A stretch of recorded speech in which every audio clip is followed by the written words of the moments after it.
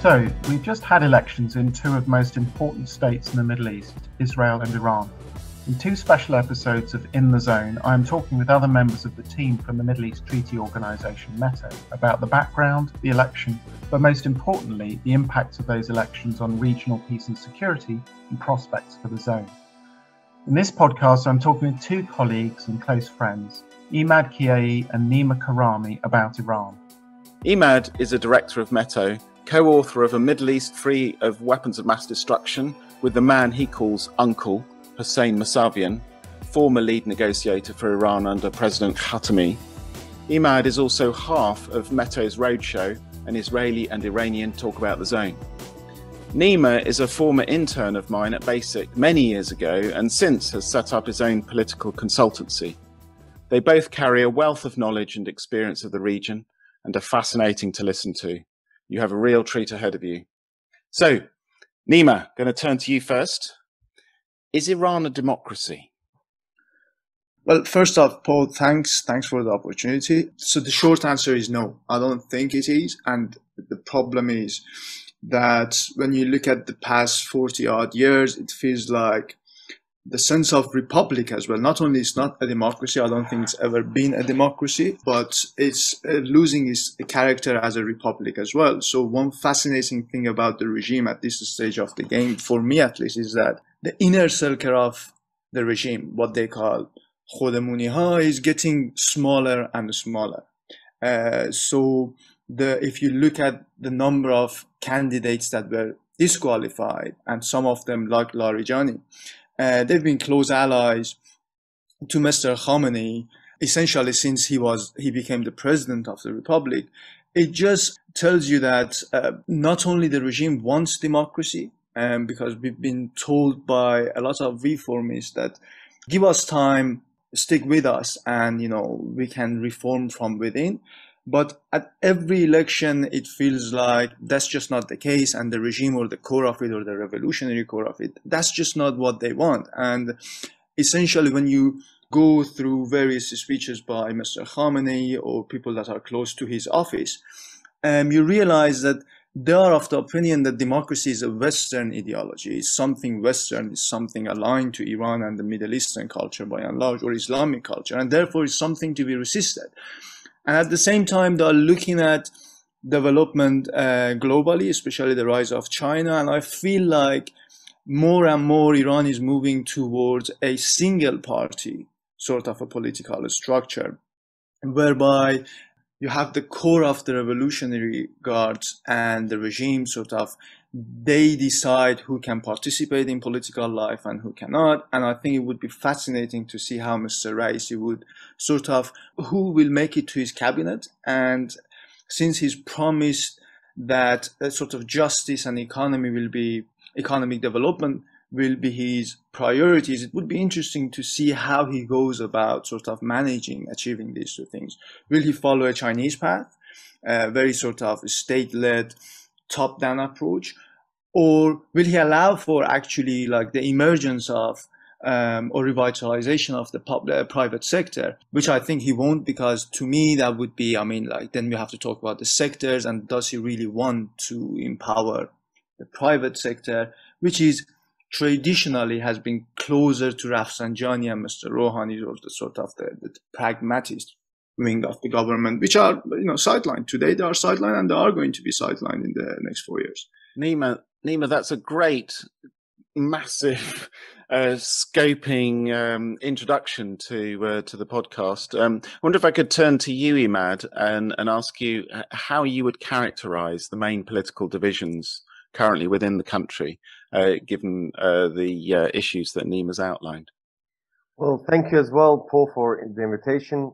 When it comes to Iran, just quickly on the issue of if Iran is a democracy or not. Well, the official name of Iran is Islamic Republic of Iran. It has a constitution. It has, different organs of what we will see traditionally in Western democracies or across the world. May that be the office of the president, the cabinet, there's a parliament, there's a judicial system. There's also a bunch of other councils and spheres of influence or power structures that make sure that there is actually some distribution of power And then alongside this more traditional system of governance, there is the Velayat al-Faqih, or the Supreme Leader's Office, and that comes with its own structure. So Iran is actually a hybrid system that incorporates a lot of the characteristics of what we would consider to be part of and parcel of a democratic system. Elections, as we saw now, there is elections. Yes, the candidates are vetted, but there will be arguments from the Iranian side that, well, there's vetting almost in any political system when it comes to elections. In the parliamentary system in the UK, not anybody can run as the Prime Minister of UK. It is selected by a bunch of people within a party on who it becomes Prime Minister. Is that democratic? Some people will say that, well, there was very low turnout. Well, more people watched American Idol than voted in the American elections. So does that make United States a democracy? So the question of democracy or not, I don't think is that easy to answer even today in developed traditional democracies. I'm speaking from France, and there's a lot of limitations on democracy here in France, and seeing it being rolled back. Now, when it comes to political thought, or becomes when we're talking about what spectrum of political thinking is present in Iran and how is it represented, well, in most countries, that will be represented through political parties. We'll say there are leftist, socialist-oriented groups, there is centrists, and there is right-leaning, more conservative groupings of political thought. The same exists in Iran. Now, in the current Iranian system, there is no, officially, you can't have political parties. There is no political parties. Yet, there are groupings of like-minded political players who set their own boundaries of what they are, what their platform looks like. And here, we can also divide Iranian political field into those things. There are the reformists that Nima touched on, which are saying, well, listen, we can actually reform from within. Let's take our time. Let's open up Iran. Let's engage with the international community. Let's get our economy back on track. Let's have more rights for civil society, for women, and reform within.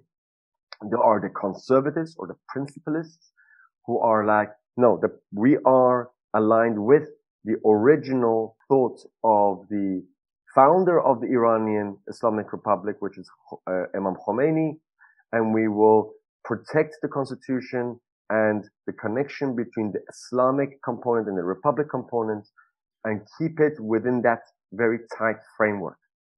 And then there are others who are disillusioned with the whole system of reform or staying as is with slow changes, and they're saying we need a complete change. We need to actually, and by the way, I'm not talking about external opposition here. I'm talking about within Iran. There are a growing number of Iranian political players who have been within the Islamic Republic's apparatus of governance and leadership, who are calling for constitutional reform and even possibly the dissolving or watering down the powers of the supreme leader and his office, because actually based on the constitution, that was supposed to be just an advisory role. And so there are people saying this is not true to the constitution of Iran, and we need some changes. Times have changed, and we need constitutional reform. Okay, thanks. Thank you, Emad. That's so this is the opening explanation for where we got to with the election. But Nima, I come back to you here. Ebrahim Raisi, the new president, he comes from more of the conservative element, the principalist, but he got 72% of the popular vote in the first round, and that's despite having a number of others, including a reformist, standing against him. That suggests to the casual observer that there's a very strong majority within the general public in support of his position and the position of his faction. What would you say happened there in the election? Well, I think one thing, and I don't have the answer to this, I don't think anyone does, but if you look at the sort of the Iranian economy and the rule of sort of state-owned enterprises and sort of the dominance of the public sector by and large. One common practice, and this is based on what I've heard from people inside the country, is that you are told both directly and indirectly that you've got to go and take part in elections. It's part of the, like, if you don't, you could sort of endanger your own job security. It's important to have that sort of electoral stamp on your ID card. So like, I think like when you talk about like 70+%, you have to ask yourself, and Emad sort of touched on this, like, let's look at the bigger picture. How many of sort of the eligible voters actually sort of participated in this round of election? And the number is small. But I think this is not very relevant, because from the regime's perspective, at least at this round, yes, they came out and they tried to encourage people to come out and vote. But essentially, this is not what they really wanted. They just wanted a one-day election, get it done, move on. And I think, I can't remember who said this, but someone close to the Supreme Leader's office was like, according to the Ayatollah, elections, he is for elections, but as long as they last only one day. And I think like this time, like the objective was like, let's have election, let's make sure someone that we can trust gets into power, and we can deal with the rest of it. Because I think, at least from the core of the regime, the thinking is that as long as we can ensure a sort of a stable and uninterrupted degree of economic development, therefore people can see sort of real improvements in their living standards, the Iranian public by and large doesn't really care about politics. It's very sort of, the public is very depoliticized. So when you talk about the number, at least my response is that yes, he's definitely popular within his faction. There is no doubt about it. In my opinion, I think Mr. Raisi has the backing of most of the hardliners and conservatives. And I think that could be a blessing for the regime in the long run. It would be interesting to see how that impact Iran's foreign policy, because it would be very difficult to sort of accuse him of being sort of a foreign agent or not really loyal to the regime.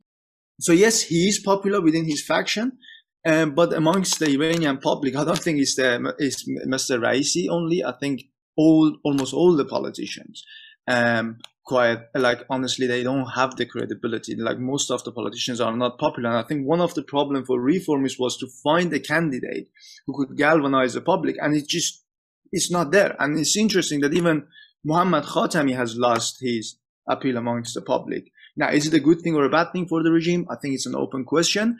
But honestly, it's more the question of, if not Mr. Raisi, who then? Like, and that's a problem for the system. I think it's reached the level that it cannot produce sort of attractive political candidates. And that's something that, if I was sitting in Tehran, I have to be worried about this, than whether or not Mr. Raisi is very popular amongst the public. Though I have to say, Nima, it sounds very familiar speaking from London. And I'm sure people in the US would also have similar feelings about your observation just then in their own country. So, Emad, I wonder if I could turn to you here about Raisi in particular and his election. I mean, what does it say about the elite that selected and backed him? What does it say about the Iranian people that voted for him? What do you think it says about the future of the Islamic Republic? And speaking personally, what are you hearing from family and friends about their hopes moving forward? Well, I think the election of Raisi, or in this case, the selection of Raisi to become the president of Iran, does damage the legitimacy of the Islamic Republic. I think that, yes, it may consolidate power for those who want to make sure that there is no, so that everybody is united in their position towards the safeguarding of the Islamic Republic and its institutions and governance. But I think that by really not allowing a diverse rollout of candidates, they have damaged its legitimacy, number one. Number two, I think that the Iranian public is quite political, but they've just become so fatigued by the lack of progress on the demands that they have and their political wishes that they want to see. So I think that it's just the apathy that we see in public, and the fact that so many ballots were just left blank. People did go to vote, but just left it blank. So that's what's also unseen in previous elections. So people have just given up hope of things getting better. And number three, I think that it's also closes up Iranian society and that small space that was provided for different conversations of political discourses. So that actually narrows it again. You cannot step out of the line without being seen as anti-government. So that can cause a lot of ripple effects in terms of those who are part and parcel of society, but cannot get any type of their word out. It becomes more of a police state. Let's call it that. Finally, I think that like when it comes to the future, in the short run, maybe the fact that the judiciary, the parliament, the office of the president, and the cabinet and the whole establishment is within one political thought, the conservatives or the principalists, it may help actually move things forward. So they can make a decision and get it passed, and the councils will have agreed to it.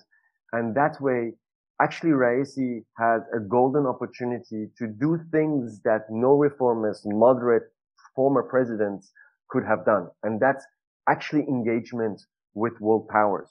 And so here, there's a irony that could come out of this, that Iran, for the first time, can actually, with one voice, enter into negotiations with world powers, including in maybe a little bit longer term with the United States. And that can be quite interesting when we're seeing it now with the Iran nuclear deal and the broader regional security discussions that will be necessary post JCPOA in terms of discussions on what is happening in the Middle East and Iran's role in different military theaters, may that be in Syria, Lebanon, Yemen, and elsewhere, Iraq, across the region. So with that, I will just end by saying that like when it comes to my family and friends and personal stories, the economy is really being battered. There's a little bit of hope of change. And unfortunately, there is very little light at the end of the tunnel. And that will be an increasingly major issue for any government in power, may that be Raisi or a reformist or otherwise. So these socio-economic, political root reasons that are becoming more exacerbated through sanctions and the dilemmas of the COVID, the pandemic, and other impacts that are coming in will be a showdown for the government to deal with sooner rather than later. Mm. It's easy, isn't it, to get wrapped up in the political analysis and the very big movements that go on. But when it comes to the personal experience on the ground, the elections like this can paper over the cracks of people's everyday desperate experiences as the economy tanks and it gets worse and worse. But I want to pick up, because you were talking about foreign policy. I want to pick up and pass the ball back to Nima here, because we saw when President Nixon was heading up in the US, he attempted to be a madman and a hardliner, and that opened up the possibility of dialogue with China. And I think what we heard there from Emad was the possibility that because Raisi represents some level, at least, of a hardliner, strong approach, he can't be criticized so easily for being weak in response to Iran's adversaries in the region. I mean, we've seen signs of rapprochement or attempts at rapprochement in recent months, even from MBS in Saudi Arabia. Do you think Raisi could be a partner in this process? I mean, is there hope that with this apparent level of unity, there could be some level of balance and reaching out in the interests of the stability of Iran in the medium to longer term? I think so. Priority, I think, for Mr. Raisi and his cabinet would be regional states. So exaggerate a bit. Like if you look at Iran's foreign policy over the past 8 years, it's been very much focused on the United States and the nuclear dossier, right? So one of the critic level that Mr. Zarif, and I think is a valid critic, is that he entirely ignored Iran's neighborhood, especially in the first 4 years. Iran really didn't have a regional policy. And Mr. Raisi, it was interesting during his first press conference, he was like, my priority would be the region. so so essentially he ruled out the prospect of talking to the United States, but he was open to the idea of having conversations with the Saudis and other regional players. I think when it comes to the United States, honestly, like if Mr. Raisi and like these group of people cannot make a deal, I don't know who can. Because I mean, like they've got the backing of the entire sort of political system, right? Mm-hmm. And if we can't make a deal with them, then it's very difficult to see who we can make a deal with, right? But I think from the Iranian perspective, it's up to the United States to prove to the Iranians that, look, it's worth having a relationship with us, okay? And honestly, they have a point here. They're like, we made a deal, you backtracked on it, and now it's your time to sort of deliver. So I think the priority is like to have the sanctions lifted so Iran can have trade on normal terms with other countries in the region and in Europe and in Asia. And once there is a level of trust, then yes, why not? I think he'll be open to having negotiations with the United States. But the priority, as I said, will be Saudi Arabia and regional states, and also banking on its strategic pact with China. He mentioned that. He mentioned that a couple of times, that relations with China and Russia are important to us. And if you look at Iran's region, I mean, a lot of interesting developments are taking place nowadays. So in Afghanistan, Iran needs to work with India and China and Russia as the US is moving out, but also Saudi Arabia. I think if there is one country that could sort of exert a level of influence on Taliban, it's Saudi Arabia. But if you look at the GCC itself, I mean, a lot of interesting developments are taking place there. And it feels like at GCC, like now Saudis and Emiratis, I mean, I don't want to exaggerate this, but like they are having disagreements. And that's not a bad thing from the Iranian perspective. And Iranians have always said, even Saudis have said this. So Saudis backed the Iranian stance on the three islands during Mohammad Khatami's presidency. So it feels like in the same way that on the global level, we have big powers talking to each other, like let's set the rules. I think on regional level, it's the Turkey, Iran, and Saudi Arabia that feel like they could come together in order to set the rules of the game. And we have to wait and see. But one thing that would be, I'll just very quickly mention this and then I'll finish. One thing that would be very interesting is to see like whether the office of the presidency will take charge of Iraq and Syria, or whether it still will be the IRGC that sort of sets the policy on these two. So just to follow up on that, Nima, you mentioned the possibilities. I mean, I almost detect a certain excitement even, as well as a bit scary, because things are on the move. They're highly unpredictable. And this new president coming in, there's possibilities. It could go really badly. It could improve. What would your advice be to the Americans and to the Europeans around the JCPOA when it comes to trying to speed things up or to collaborate with the new president? Because he's not actually in post until the beginning of August. Do you think they should try and get the deal before then? Is that just off the table? Or do you think actually there's possibilities here? It's not just a simple case of Raisi bad. We need to try and lock him into to something constructive. I think they're better advised to wait for Mr. Raisi to come into power. And I think that's the case because like Foreign Ministry issued its final report 2 days ago. And essentially it said like, we can't make this deal. It's up to the next administration. But for the Europeans, I think that is a good thing because if Mr. Rouhani sort of finalizes the deal and gets credit for it, then the hardliners could sort of criticize the deal. But if Mr. Raisi, his cabinet, his foreign minister signed the deal, then I can't see the parliament criticizing him, especially like in his first 100 or 200 days. So I think if I'm sitting in DC, if I'm sitting in Brussels, I'll be like, let's wait and see what his plans are. And I think that would also give them an opportunity to figure out what his vision is for Iran and its role in the region. Emad, I'm going to turn to you with the last question. One of the reasons why I love being involved in Meto is the eternal optimism that you bring to it. I wonder, are you feeling hopeful about Iran's engagement in the zone diplomacy specifically?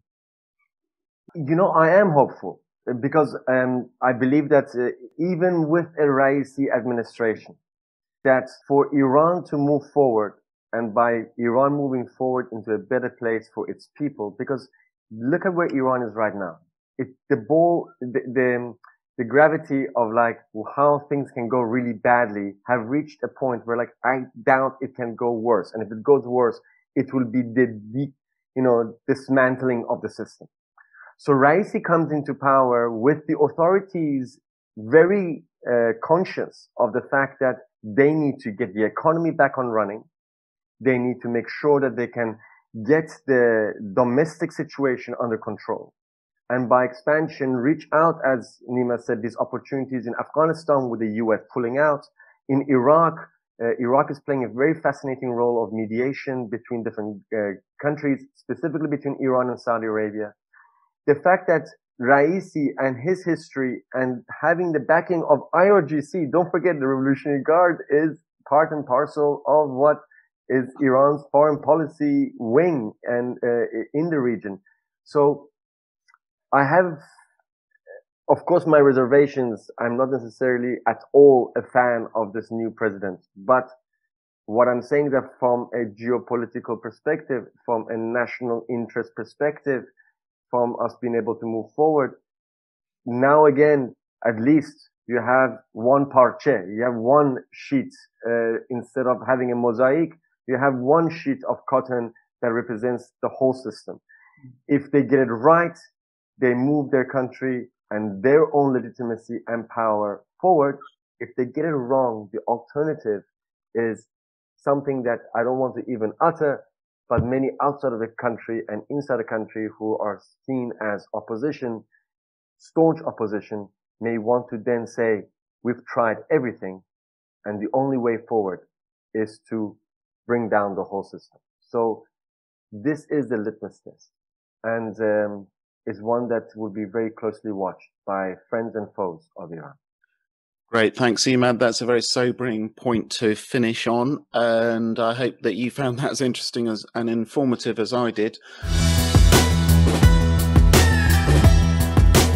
It just falls to me to complete by encouraging you to go to our website, www.wmd-free.me, where you can subscribe to our newsletter, donate money, volunteer to work with us, and find all sorts of fascinating information about the zone and the region. We're also on social media, on Twitter at WMD-free.me, and similarly on Facebook and Instagram. You can also find us on SoundCloud, Spotify, and YouTube. Cheers, and hope you listen to the next podcast, which is going to be on Israel with our dear friend and colleague Sharon Dollo. Bye for now.